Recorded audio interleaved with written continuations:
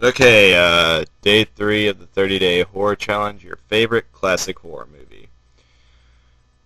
Not really sure what defines it as classic.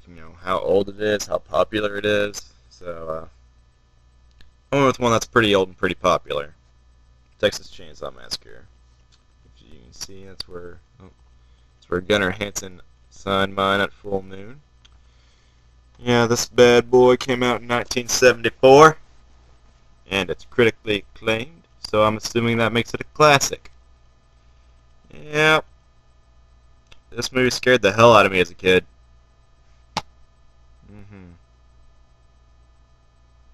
Yeah. Texas Chainsaw Massacre.